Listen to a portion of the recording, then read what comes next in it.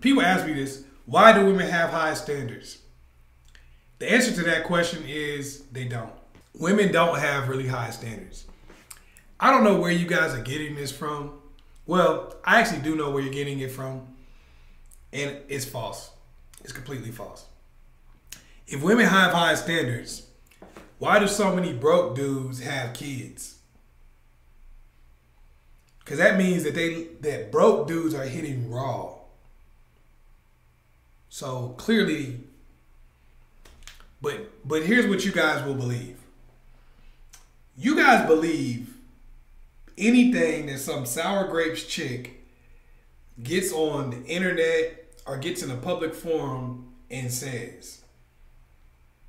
You guys will believe that a woman who had a baby by a guy who worked at Burger King now wants a man who is 6'5", makes six figures plus, like high to mid six figures, and she won't take anything less.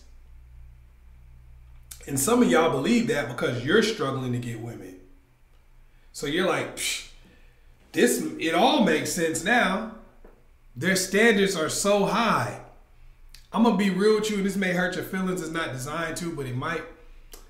If you're not getting women, if you're struggling, it's because you're not meeting the bare minimums. It's not because they have high standards, because they don't. That's just sour grapes. If you think that you can't get a woman because you're under 6 feet, you must be doing the dope. You believe the hype. Because, so you're telling me college running backs who mostly are under 6 feet can't get women? In what world? You telling me Floyd Mayweather, Canelo Alvarez, and these other boxers can't get women? We know Floyd can because Floyd got about, well, wait, we ain't going to all his baby mamas, but you get what I'm saying. And it's not just because they're famous, because most of the time, like I told y'all before, they're competing with other famous people. We can look, I just use them as an example because you would know who they are. There are plenty of dudes who are 5'5", 5'6", 5'7", who are getting girls left and right and having kids with the girls. The reason why I'm using the kids as a thing is because that means the girl let him shoot the club up, bruh. She definitely liked him. You guys believe these things, and you've been led to believe these things for so many years because you see these sour grapes ladies get on public forums and tell you all the things that they want and they will accept nothing less. When 99 times out of 100, they don't expect to get any of those things. They know they're not going to get any of those things, and they are struggling to get the bare minimum. They're struggling to get so much less. But ask yourself this question. Do you think a woman would rather get on the internet and pretend like her standards are just through the roof, or admit that she can't get basic things that she's trying to get in a relationship? Which one do you think it would be? Most of the time, if you're not getting women, it's because you just haven't pumped yourself up in one area. You only need one thing to attract women. And what I'm saying is multiple areas, but if you're really good in one area, you'll be able to get women. If you have game, you're getting women. If you're not getting women, you don't have game. Period. If you have money, you'll have to date, and that's all you have. You'll have to date lower, but you're still going to get women. If you're good looking, you're going to get women. If you don't have any game, you might have to date women who are not as attractive, but you're still going to get women. And if you have style, you're going to get women. Maybe you don't have game, so you may not be able to get women with as much style, or operating on the same level as you, but you would still get women. If you're not getting women at all, it means that you probably haven't mastered any one of those areas. Maybe you're naturally pretty good looking, but you're not maximizing. Maybe you're naturally intelligent and outgoing and articulate, but you're not using that to pull the trigger and get girls, which means you don't have game. You're not able to overcome situations that don't just fall into your lap based on your personality, which means you don't have game, which means you're not going to be successful consistently. Maybe you have money, but you don't know how to use money and leverage that to get a girl. It's just like somebody who play ball or something like that, and they get millions of dollars, and then they end up going broke after they get out of the league. Yeah, they have money, but they don't know how to use that to leverage it to get generational wealth. You know what I'm saying? So whatever situation you're in, most of the time is because you have not been able to maximize one or more areas to attract the opposite sex on a consistent basis and be able to get what you want from those relationships. Now, guys will often believe that women have these high standards because it lets you off the hook. Well, women only want guys in the top 1%.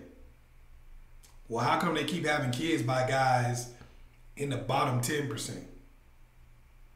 I'll give you the fact that everybody is chasing the top 10 to 20%, but that's not just finances.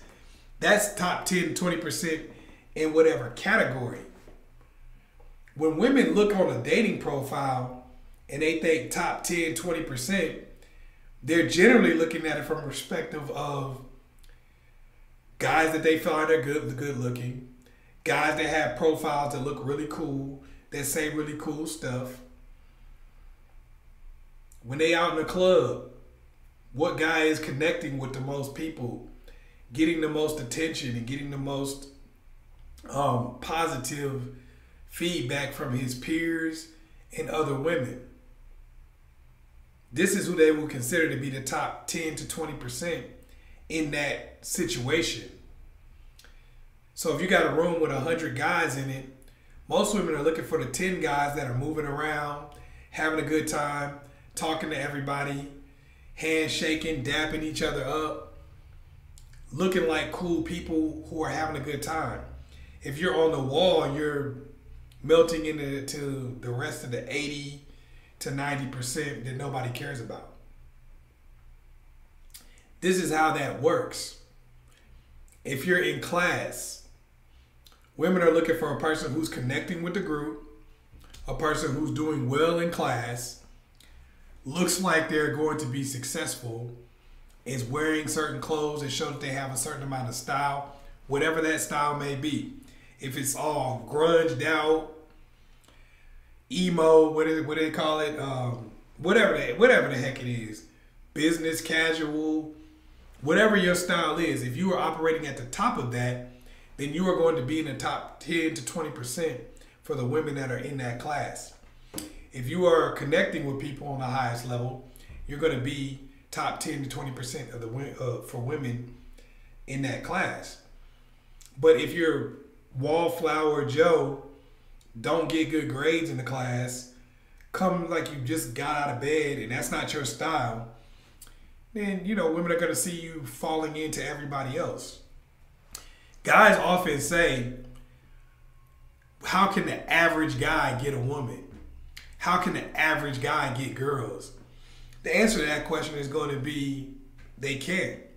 Because if you see yourself as average, that means that a woman is always going to try for the highest thing first and then you second, which means you're always going to be a backup plan because you're operating as a backup plan by viewing yourself as average. If you view yourself as average, that means you're not doing anything to be extraordinary. Why would you see yourself as average and then expect somebody else to actually want to be in a relationship with you? That would be stupid on her part. If you see yourself as average, so she's going to get with you, have a baby by an average dude, then try to get an above average dude at a later date. You have to understand this about women. Women can't follow you into the boardroom.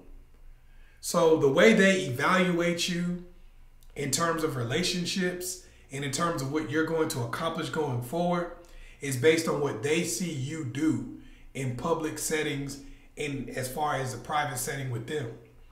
So if you seem like a pushover, a lot of times a girl stop liking you because she's like, well, he's a pushover, so he's never going to really be successful. If you don't stand on your principles and you allow her to push you off of them, she's going to be like, well, he doesn't really have any principles, so he's not going to be successful. So why should I get with him when I could get with somebody who does have certain types of principles and will be successful? A lot of times the things that you do that you think makes you a nice guy, and she may even see you as a nice guy for those things. A lot of times those things will cause you to be so unsuccessful that you're undateable. That brings it back around to what we began this conversation talking about. You have to understand that you have to, if you want to be successful with women, you have to do the things that make you successful in any other environment. If you don't stick out in any environment, then you get lost in the shuffle and nobody cares. If you don't put yourself in a position where you're attracting a lot of opportunities, then you won't be in a position to negotiate for what you want. So if the girl doesn't see other people wanting you, why should she let you smash? Why not put you in the friend zone on the back burner, and then after Chad, Tyrone, whoever the hell else done, jumped up and down on her a couple times and it doesn't work out, then of course she would take you. But you got to understand that that's you doing it to yourself by accepting average. Pops, I'm hurt. She done left me, man. What you think I should do? Boy, back in my day, all you had to do was go to her job and you cry and you get down on your knees. You beg and plead for sympathy. I'm telling you, boy, that's all you gotta do. Pops, you talking about stalking her. That's a crime now. Yo, it's your man, Chaz Ellis. And I know y'all tired of getting the same old 1965 game that never works. Well, click the link below and check out 9 ways to get your ex back. This is cold-hearted game where I give you different techniques to turn the tables on your ex and get them chasing you for a change.